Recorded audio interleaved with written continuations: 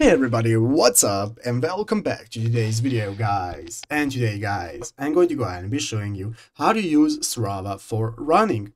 This is a very simple thing to do guys, so make sure to watch this quick and easy video till the very end and follow my steps correctly so you can make sure this works the same for you and that you can do this yourself.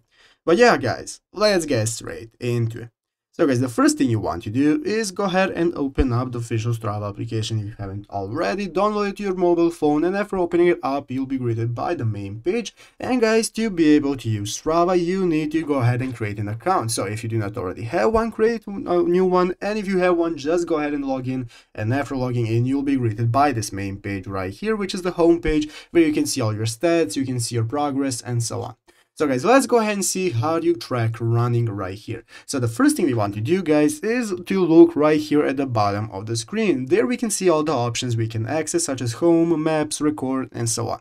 So what we want to do is go ahead and click on the record button in the middle of the page right here at the bottom part of the screen. Click on record, and now guys, after clicking record, it's going to open up your map right here where you can get started with tracking your workout. And guys, to select running, all you have to do is look at the options right here at the bottom of the screen. Just above start, you can see an icon that looks like swimming. Next to the heart, there's going to appear an icon for your sport. So there we can go ahead and click to choose a sport. So guys, now go ahead and select what you want to track. I'm going to select run, and now as you can see, I am tracking running, and now I can go ahead and click on start, and after clicking on start, I can get started my workout, and it's going to track it. After that, just finish, and it will save it.